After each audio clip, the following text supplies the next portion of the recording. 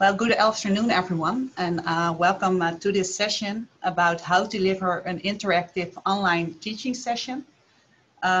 This is an interactive webinar in which you will experience different ways in how you can have an interactive session in an online settings.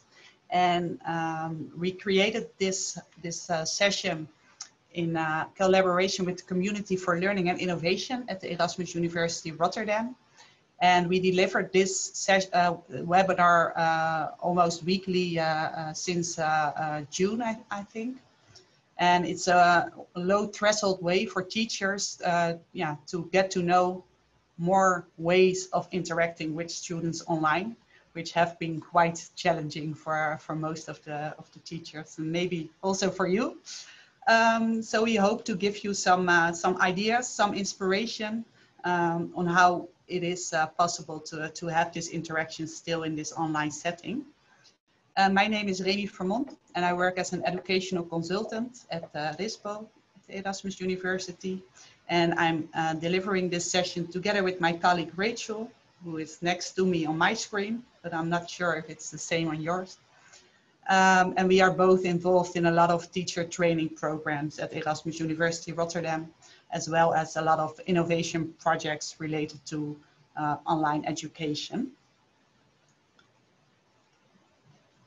So we have an online etiquette for this webinar.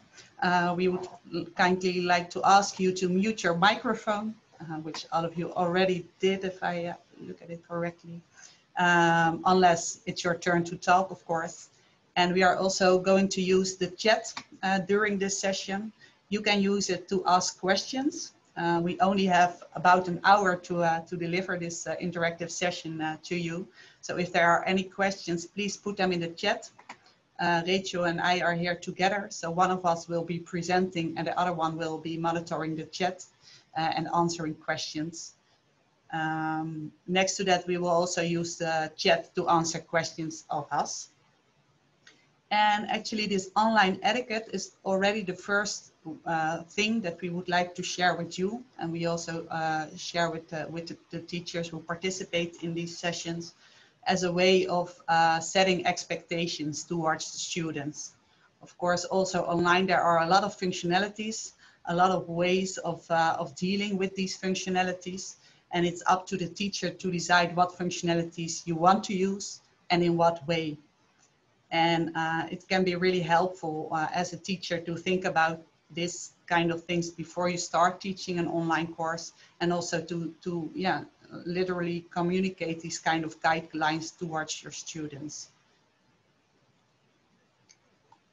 Normally we already start with interacting before the online webinar session.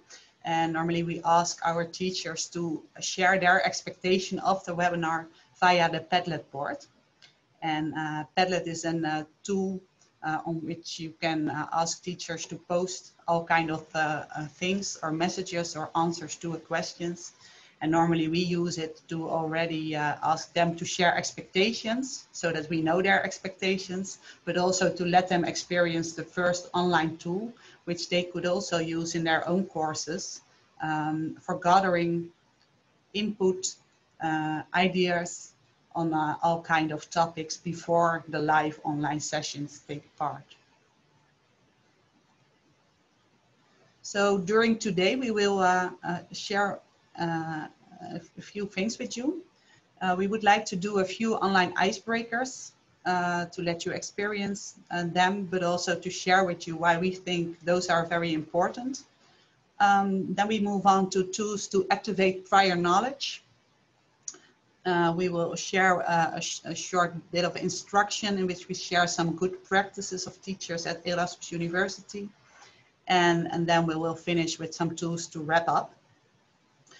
So it's all about experiencing different things. It might be quite a lot because it's only an hour, of course, but we see it as an opportunity for cherry picking for you. So see what's interesting for you, interesting for your work, and see what you can take out of it to improve the types of activities that you are involved with within your work. So then we go to the first icebreaker, and therefore I'm going to stop sharing for a bit. And the first icebreaker is raise your hand. And I'm going to say a few statements, and I would like to invite the people who have their cameras on to raise their hand if that statement applies to you. So could you please raise your hand if you are looking forward to the Christmas break already? Same goes for me. I think everyone is a bit like, there are only 2 weeks and then it's already there. Could you please raise your hand if you feel like online education is here to stay? Walter has a bit of this. Could you maybe explain your view on this? Well, I think, so I'm Walter Janssen, I'm at Lab at Maastricht University. But I think as we just heard in the keynote as well, it's not just digitalizing the curriculum as we had it, just to avoid study delay. It's about going back to the core of your curriculum redesign or course redesign. So what are my learning outcomes? What's my type of assessment? And sometimes there is no fancy tool needed to still make sure that education can take place or collaboration happens. But I think what Mr. Reich also said, Zoom, Google Hangouts, Google Docs, and the learning management system do a lot. And I'm coming from a university that has PBL. So basically everything we do is in small scale, physical, usually on campus, physical. And that's of course the world I'm in right now, just to make sure how to transfer PBL best to the online setting, but also where does it not offer an added value? Yeah, so they're for the unclear hand. Yeah, I can totally relate to that. It's all about having added value. And now, of course, we have the focus more online education because we have to. So we can experiment with a lot of different ways of having these online interactive sessions, but also to offer asynchronous activities and tools towards our students. But yeah, in the end, we have to take a look and think about what's best, what suits what learning outcome best. So I can relate to that. Some interesting developments there. Could you please raise your hand if the last couple of months you have talked to students about their online educational experiences?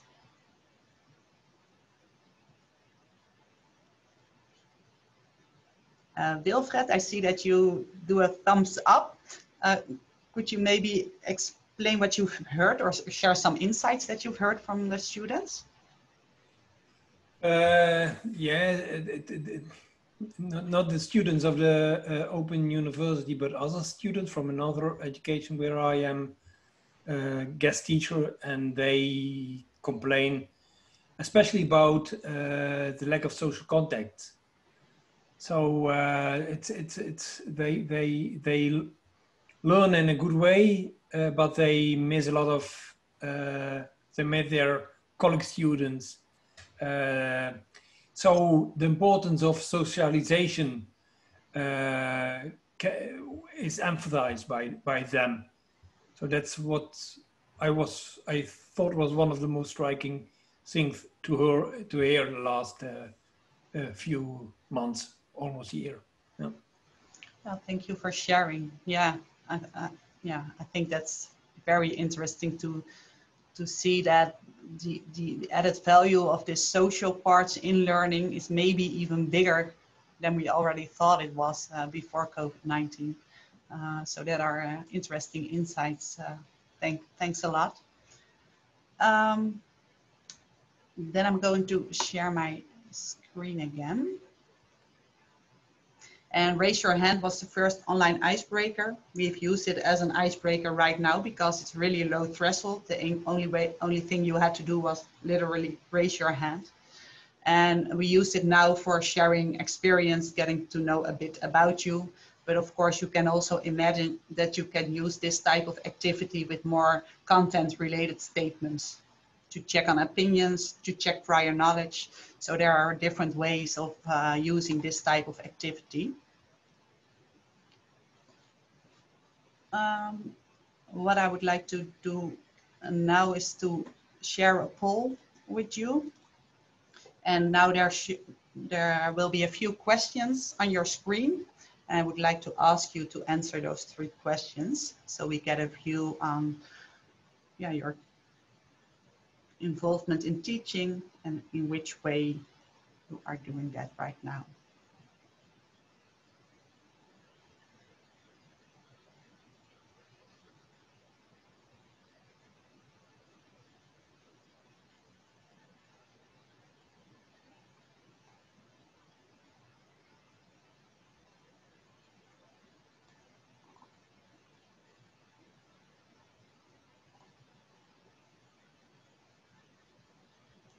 Going to end the poll now because of the time, and I share the results also with you, and we can see that, well, it's almost half-half of the people who are involved with teaching right now, and there are a few who have taught completely online, and one who has been teaching hybrid, and the other side was not applicable to. So that's also good for us to know for the rest of this session. And it's also a way of sharing the polling function within Zoom, which is also a quite usable thing to use. You can set it up before the session, and you can imagine that also for this you can use content related questions in which you can check students' understanding quite easily. So it's a thing that we use quite a lot also to create interaction. Then we have the third icebreaker, and that's an annotation activity. And therefore, I would like to invite you to open your annotation bar in Zoom. And you could do that by moving your mouse to the top of the screen. And then you see you are viewing the Remy Fermont screen, and then you have this View Options button. If you click on the arrow, the menu folds open, and you can choose Annotate. Then the annotation bar appears, and I would like to ask you to select the stamp function, and there you can choose a stamp that you like best.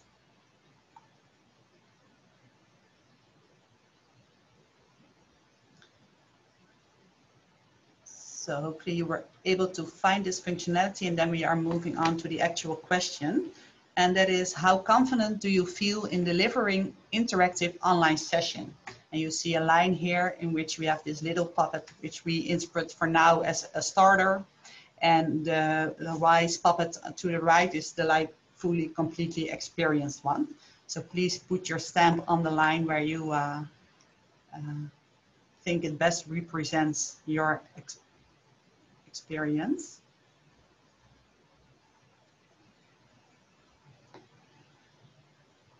So I see that Jan put a stamp quite to the right. Could you maybe share a bit about your experience? Well, of course, I haven't taught myself the preferred time, but I coached all the tutors, so I've experienced a lot of the educational. And I now create my own course, and well, I think it's okay. We made a lot of changes, and our students are quite positive. So yeah, that's well, it's going okay. Yeah. Yeah, that sounds good, and that's also very positive to hear that the students also value the efforts that you've put on it. Yes. Well, thanks a lot. So we see some variety. I also see Frank on the left and a few more in the middle. And also this annotation activity is a way of creating interaction online. We now use it as an icebreaker again, based on your experiences, but also this could be a way of introducing, for example, online discussions in a live session. We have experienced that having online discussions is quite a challenge because students either feel a bit shy to say something within a group or are afraid to interrupt someone else who's just starting to share their opinion. So sometimes it can help with starting with statements, and then you have an agree-disagree line.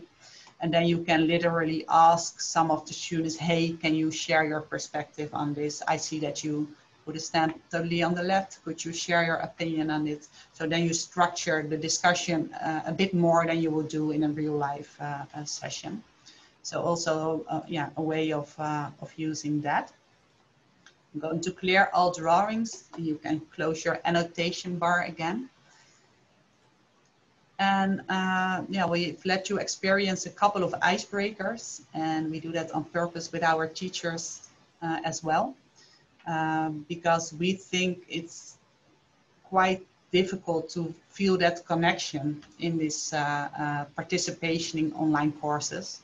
You might have experienced it yourself as well, when you start in a meeting in a completely new group, maybe with people who you haven't met. It's quite difficult to feel that same kind of connection that you would normally feel if you are really in a room together. So starting with these kind of icebreakers can work a little bit towards that more feeling connected to each other. So we recommend our teachers strongly to try that out and to have attention for this social part in learning also in an online environment. Next to that, we also know that if you start with interaction right away in a low threshold way, it sets expectations towards students. So they know, okay, in this session, they do expect some interaction from me. And if you build it up a little, so with first only having to raise your hand, then maybe put a stamp, and then maybe sharing more information in discussions, and that can really help in having more interaction as well, and having students who are more daring to respond to your questions. So that's the reason that we use them and share them with our teachers. Then I'm going to stop sharing my screen and give the floor to Rachel. Yes, and I will start sharing my screen immediately because we would like to do an activity to check on your prior knowledge, to show you how you could do that with students as well. And we would like to do so via Mentimeter. Remy, is my screen visible right now? Yeah, it is, okay. So our question to you is, which online tools have you used already or have you seen that might be of inspiration to others? And we would like to answer you this question via menti.com. You can go there via your internet browser or via your phone and access via the code 7135104. And then you will see this question popping up and you can enter one or more tools by there. So please take your time to go there and share some of the tools that you know.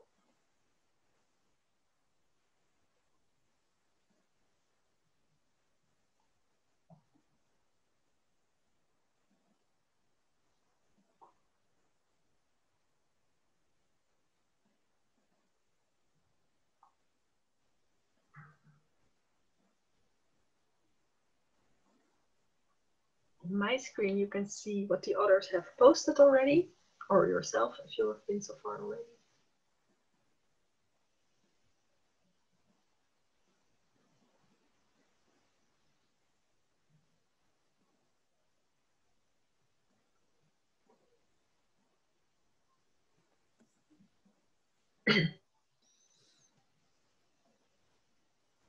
I see a wide variety of tools already on my screen. Mentimeter is bigger on this word cloud, which means that more than one person has entered that. And I think it's a very helpful tool to check on prior knowledge as well. We frequently use this word cloud, but there are also many other types of questions, such as multiple choice questions, open questions, Q&A function as well, but also sliding a question. But I also see very different tools, some tools that I'm also not familiar with. I see feedback foods, which we do use as well sometimes in Canvas, like more the asynchronous way to have interaction with students, Teams and Zoom, of course, to also host sessions. Yeah, I do see some new tools to me, but maybe because of time, I'm most curious if you see some tools here that you would like to get some information about from one of the other participants. I'm not sure, Remy, maybe if that's already posted in the chats, or if you have a question about one of these tools, please mention the tool in the chats.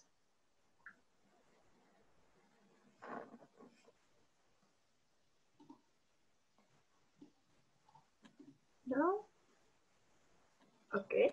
So if you want, you can take a picture of this this word cloud if you want to, yeah, make sure that you keep this inspiration for tools for yourself.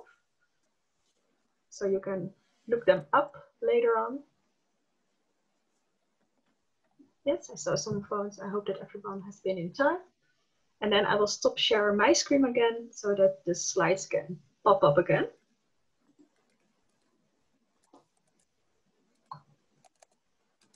So it was really nice for me to inventorize with you what kind of tools you already know and that you have a right variety of tools. And that's why it also helps to inventorize your prior knowledge via such a tool. It's very easy for you to just share your inputs. And as a teacher, you can then decide on the pace of your teaching or the content that you will be teaching or what kind of students you will ask to elaborate. So that can really help. And Mentimeter, as I mentioned, for Erasmus University, they have a paid license now, so you can create an account there so that you can ask as many questions as you would like to have in a presentation. But also for the ones that don't have that, it's still free to use and easy to use if you just use it for a few questions per session. That is always possible and really helpful for prior knowledge. Then, as Remy mentioned already at the beginning, we will also explain to you how you could do more like a lecture chunking in an interactive way. Because of course your session will not be only interaction with your students and getting to know each other, but you also want to deliver some knowledge and some explanation. And how can you do this in a more interactive way? Well, one example that we always say is already here on the screen. It's a listen question. So it's a question that you pose just before you start explaining something, which makes sure that your students are more in a listening modus. And they will know what will be the focus of your explanation and what they will have to do with that afterwards. So in this case, we would also like to ask you a listening and prepare question, which is which example of online interaction or tool that you have heard in a webinar would be interesting for your course or your work, and how would you use it? And after this short lecture chunking, we will do an activity in which you can discuss this question with each other, and we will ask you also for an example of how you could use one of the tools or activities that we did in this webinar in your own teaching or your work. So we would like to give the question to you already.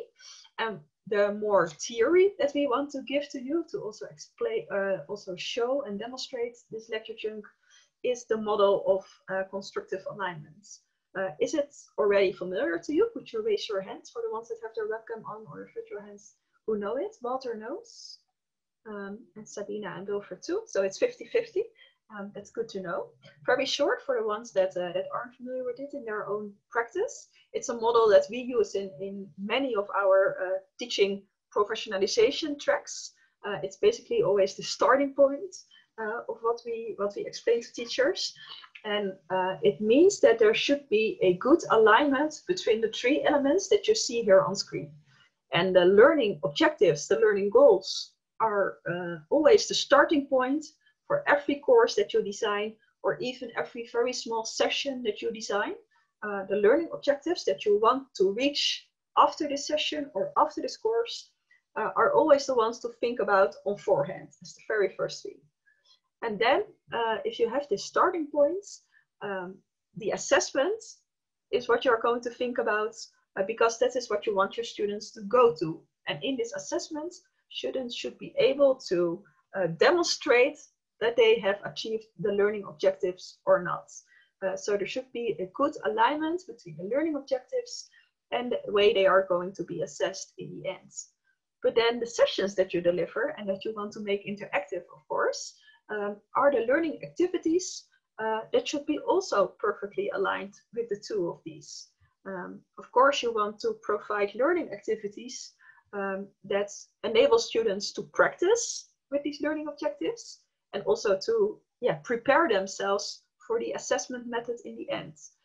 So it's really important to carefully think about what kind of activities are you going to provide to your students so that they have the best opportunity to master the learning objectives and to prepare for the exam.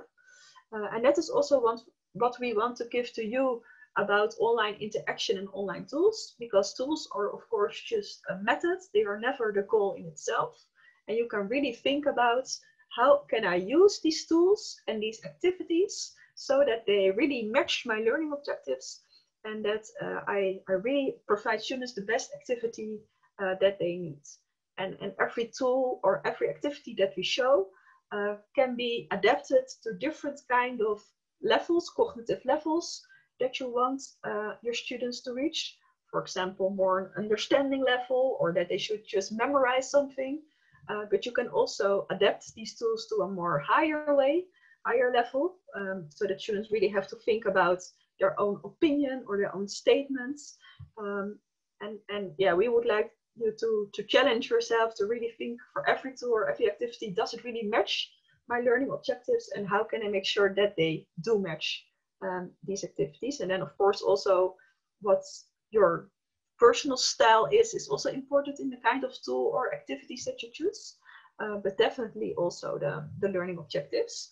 And Remy has seen some inspiring examples for other teachers from Erasmus University that she will shortly explain to you. Yes, thank you. Yes, so we would like to share some good practices of some teacher of how they make use of different kind of tools.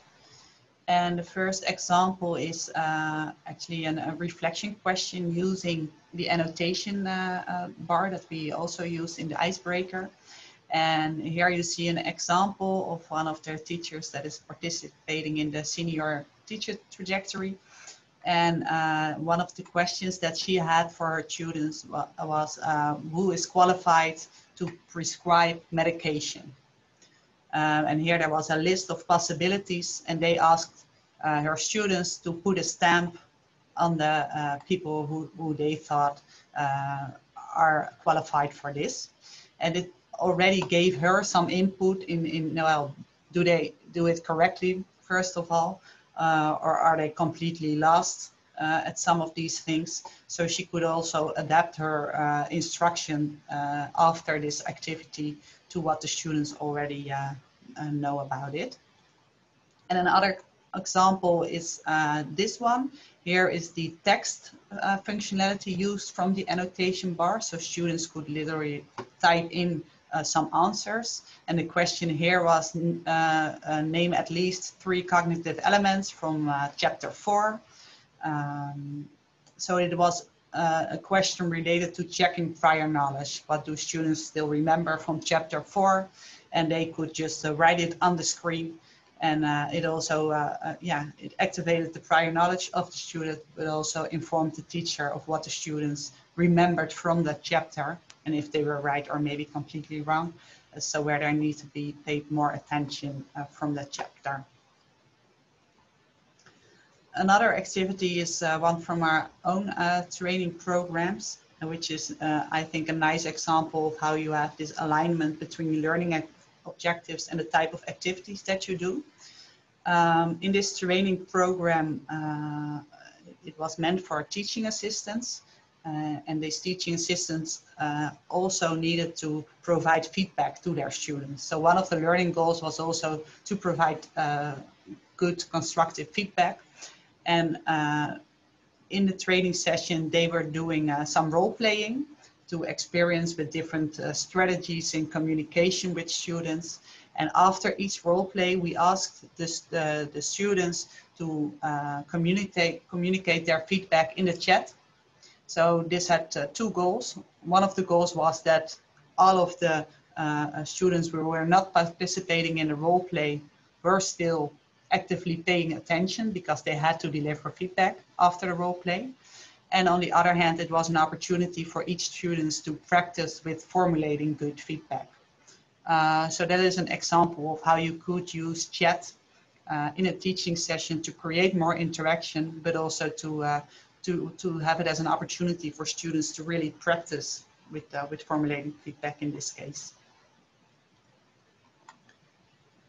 So now we are going to the next activity that Rachel will introduce. Yeah, so that you can set up the breakout rooms. As mentioned before this short lecture chunk, we would like to get back to the listening question that we mentioned, which was which example of the tools or activities that you've just heard would be interesting for your own teaching or your work, and how would you use that?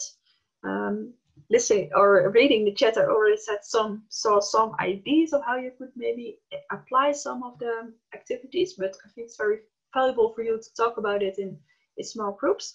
And then after the short breakout rooms rounds, we will ask each of you to, in the chat, just very shortly, one sentence, report what kind of discussion you had, what kind of tool you discussed, and maybe already how you could apply this tool or activity in your education. So just an opportunity to share some experiences and ideas with some others. And then after that, in the chat, share your something about your discussion or the tool that you would like to use. We will make groups of 3, I think, 2 groups of 3. And Remy, how long shall we do this? You will have 7 minutes to share, and it's also about experiencing breakout rooms yourself. Exactly, because breakout rooms are, of course, also a way to have your students in a more experience discussion. So we see you back in 7 minutes.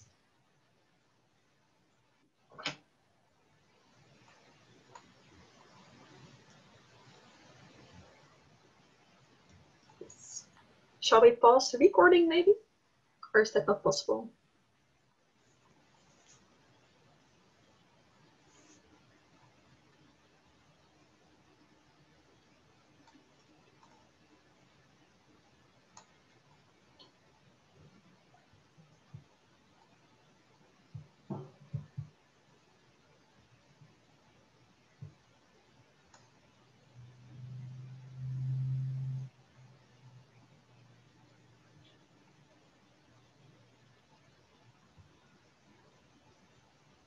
They have 20 seconds left, and then they will be back.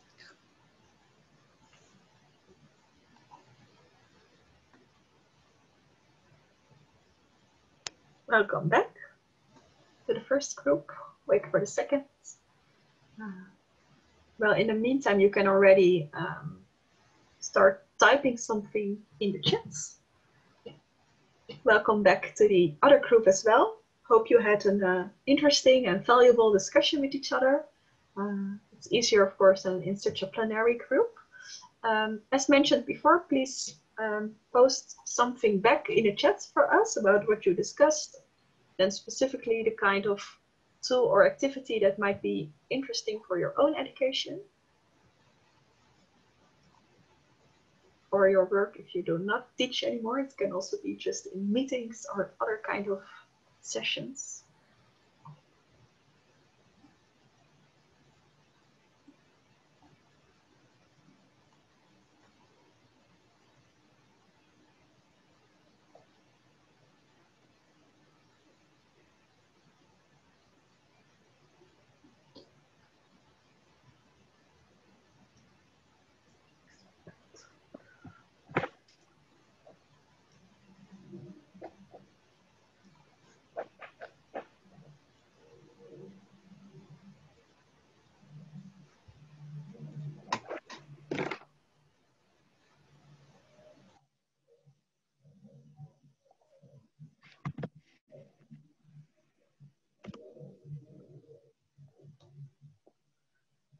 I see indeed the annotation bar. It's really nice that was of inspiration. Holly, got to know. I see the think per share, and I think it's good that it was raised by Wilfred, because indeed we didn't mention it explicitly, but I think it's very good to do so right now, because it's a very general activity which we frequently use in many different kind of ways. In this case, in the breakout room way. But it's a very helpful activity to make sure that all students think about something individually first. So you activate all your students individually. They also get a chance to elaborate on this question in a small group. Maybe that's safe for someone. You don't immediately have to share it in a plenary session. Only after they have had the chance to discuss something in pairs or small groups, you discuss this question plenary. And that's of course exactly what we do now. But this setup of this layer, these 3 layers, can be used in many different contexts, of course. And I think that's really helpful. So that was good to read. Just previously in the chat, we also saw an idea from Marlene about students that give a presentation to each other. Marlene, could you maybe explain that a little bit more, because we were very interested? Oh, no, my students go 3 days in a week to a working place, a construction place. Yeah. And they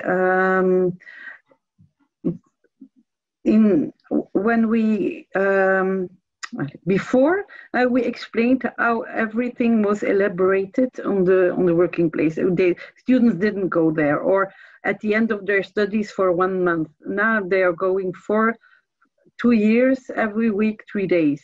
Mm-hmm. And we ask them to describe a certain action on the working place, and they make a presentation out of it. In the beginning, we let them free, but the second semester, we say you have to follow a certain layout. You have to. We give them. We say them that they have to describe with photographs, that they have to look for security. Quality. We tell them to at what they have to pay attention, and then they make very interesting presentations, because the working places where they go, they are very big place. It's not really. It's impressive what they see, and they see more than we can explain them or show them by films, and because the technology is always. My English, I'm sorry. It's fine. Yeah, we can understand you. But they really make beautiful documents, and then when the presentation are interesting, and afterwards, because they experience similar, things are a bit different, but they recognize something, so they start to ask questions to one another. And if something isn't good enough, then we say that they can correct their presentation and then load it up so that we can evaluate and give them points. Yeah. When they have explained everything with photographs, and they make taking, they draw too, and they integrate that in the presentation. So it's really we are astonished of the level we arrive, because it are students who don't like to study, and they don't like exams at the end. They are afraid, they have problems sometimes, but when and they are motivating one another when they see that a friend of them can do that. They're quite good in making presentations. Even someone who is older and has a little of experience, but hasn't diploma, they come to our study. They can follow the formula. Yes, thank you, Marlies. I think it's a really nice example of how structure can help. It's the second year that we do this, but we are very, very pleased by the result. Good to hear. Yes. Yeah, thanks for sharing that. And it's a nice example of constructive alignment, and also how providing structure can help in also guiding such an online activity. Some other ways maybe of how you can deal with such a breakout room activity. Because of course also this breakout room activity is of an example again to you how you could apply that in your own education. This way we choose to ask for your inputs in the chat. so that you all can individually give some report on this. But of course, there are different ways to ask for a report from your students or your group. One general advice is that you should always already mention on forehand before the activity what kind of reporting activity there will be afterwards, so the students are prepared for it, and I can also dive into depth about the kind of discussion that you will have afterwards. And that can be, for example, that you ask each group for a pitch by one person, and that they can already prepare for that already. It can, of course, also be the Mentimeter or the polling that you already have experienced. You can also use this after a breakout room activity to ask also for individual inputs, but more anonymously instead of the chat. You can also combine this synchronous activities with asynchronous activities. For example, we have the learning platform Canvas, where students sometimes before a session can post their questions or their responses in a discussion forum, but you can also use this during a session, so that students in a breakout room activity can already together participate in an asynchronous activity on the learning management system. And the Padlet boards that you didn't experience, but normally our participants have already. This Padlet board can also be used as a way where students can post their inputs during a breakout room. And also Padlet is for limited use, free of use, and can be used in many different setups like general boards or more structured discussion flows also. So there are different ways to ask for inputs from your students after a breakout room, but most important is to mention on forehand what kind of way you will. I saw that there was a question from Bill Freds. Yes, I'm wondering, do you know a format developed by employees of the ROC van Amsterdam Community College about a format for breakout room assignments? If you use during longer sessions, you use more longer breakout rooms sessions. Mm-hmm. It's recommended that you use a structure for the assignment. And they have developed a format for it, and it's very helpful. Oh, that's good to hear. Can you shortly describe it, or is it too complicated to? No, for example, you described a sort of trigger. Why should you make this? What is the purpose of this assignment? And what you also, for example, describe is what should be the individual contribution. Mm-hmm.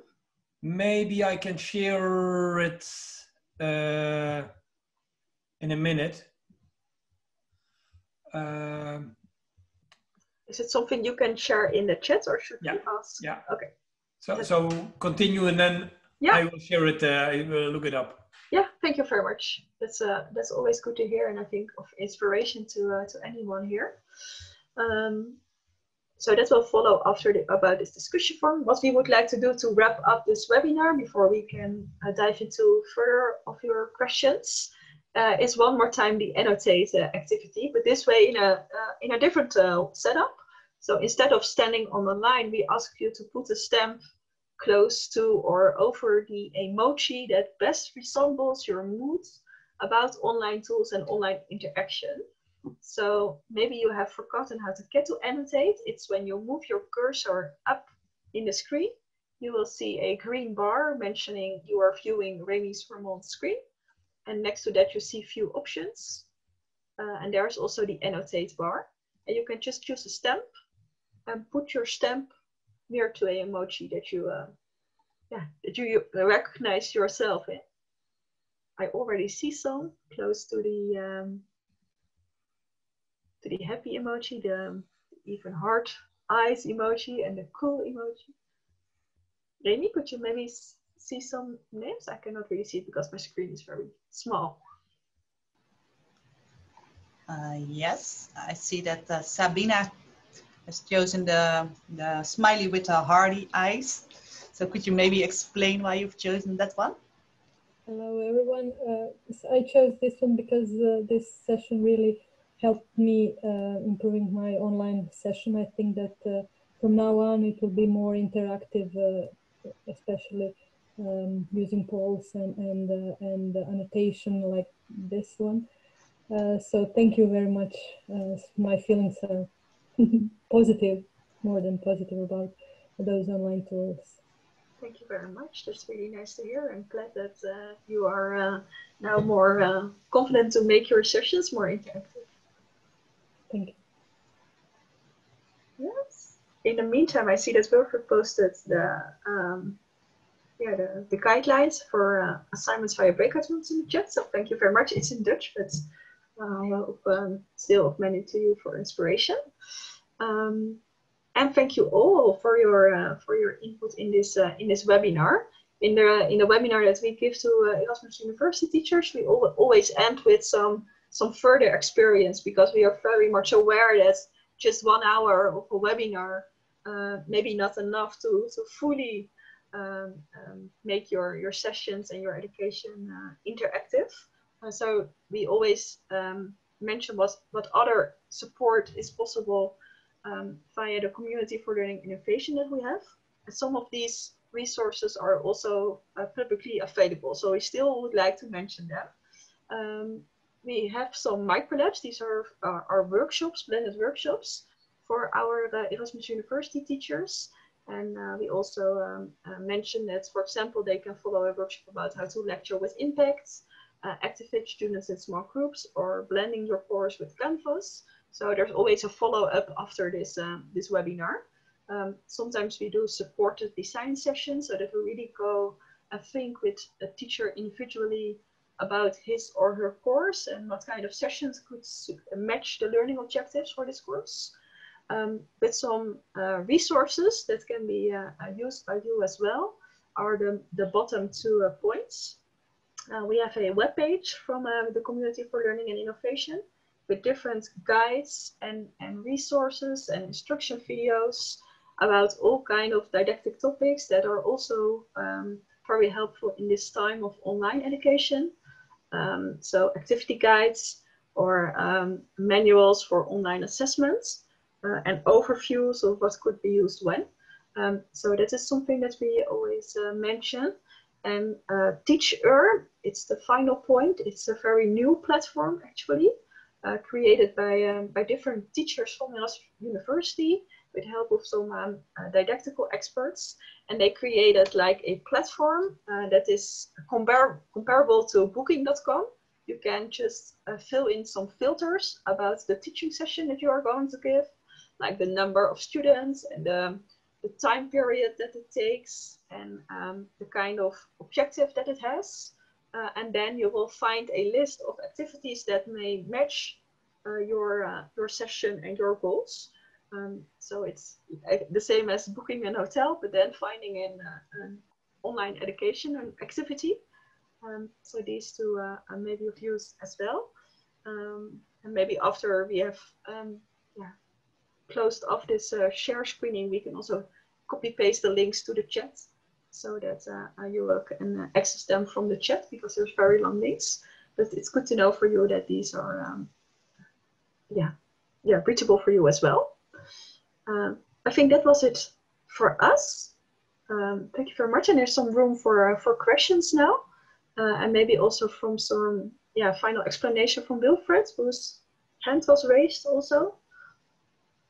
Or maybe it's not. No, it was more about to make you aware of a question by Henk, interesting about the composition of breakout rooms. Mm-hmm. Maybe you can elaborate a little bit on that. Yeah, Henk, could you maybe clarify your question? What is the best way to compose the rooms? In what way are you curious about?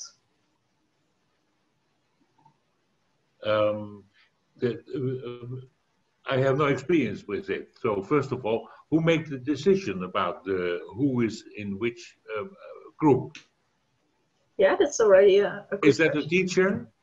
It depends on what you like. Both is possible. So you can either do it just randomly, so that just Zoom decides who will be there. You, of course, have to say how many students should be in one room. But then you can either yourself make sure to divide the students over the rooms, or you can just do it automatically. In the newest version of Zoom, it's also possible for students to self-select a breakout room. Then, of course, it's possible to create breakout rooms with a certain interest topic or topic that you would want your students to choose from, and then self-select a room that is applicable to them. But then it's a requirement that you yourself and all your students have the newest version of Zoom. So I did it once, but then you should ask on forehand to download this version. What is the best way? What do you think? What are your experiences? We usually just do it randomly, especially if you have a very large group, because it's difficult to do it on forehand. Then you need all the email addresses, and with larger group, it's really difficult on the spot to make sure everyone is in the right group. Remy and I always have the luck that we do this together, so that Remy can do it while I am explaining, or the other way around. Then of course it's easier. But if it's up to you, it doesn't really matter. Then you can just do it randomly. If of course there are some groups already formed previously in the course, and they should have the time to, as buddies, discuss a topic with each other, then it's important to make sure that they are in the right group. And you should either ask someone to do that during the session, or you should take your time to do it yourself. So it really depends on the topic and the activity. So the other day I did pre-assigned breakout rooms. So I made them, which is also a bit time consuming, but then you don't do it live, so you can do it in your own time. But Zoom doesn't really, because we had about 60 people, but Zoom doesn't really take in all the email addresses that you give. So you still have to do some stuff manually, but at least it can save you a little bit of trouble. Yeah, it's a good one. If you have the email addresses already on forehand, you can already make at least a start with assigning students to the right groups. Yeah. Are there any other questions? Just 1 minute. I see that Remy posted the links from our presentation in the chat, so you can save these if you want to take a look at these later on. I also asked a question about the anonymity of the polling system. You know, Zoom was forbidden to be used in Leiden University. Now it's open because people were afraid that data were not safe, you know, that other people could look at it, etc. But so it's crucial for polling that the students know, okay, we can do it because it's safe, it's anonymous. But is there a guarantee, students will ask, probably? Yeah, fair point. It's not visible for me as I'm the host right now, so I didn't see who selected which answer. But I'm not completely sure how Zoom that will process. I won't say anything about that. But yeah, from what you see, you can't see any names. So that's good to know. But we definitely should take into account all these kind of issues. Yeah, sure. I think it's time to go back to the main session. I think Gabrielle is already ready to put the link to the main session back in the chat. I would like to thank you for your active participation, and hopefully we gave you some ideas, inspiration, or otherwise maybe an interesting chat with a few other education-minded people. Thanks for participating, and good luck with Thank you very much.